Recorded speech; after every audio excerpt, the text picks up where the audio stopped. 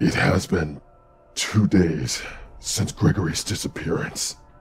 The others have been found and repaired, but it seems they have no memory of that night, and by extension, Gregory. Every time I follow his Fazwatch's GPS, it only leads me back to the main stage. The only thing that keeps me searching is his heartbeat.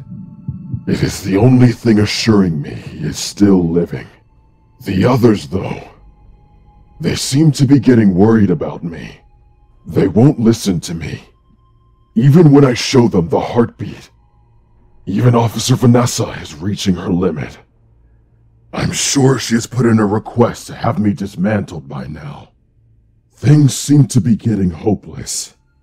The Pizzaplex will reopen in 3 days, and I will be unable to continue searching. But it seems I may have an ally in this.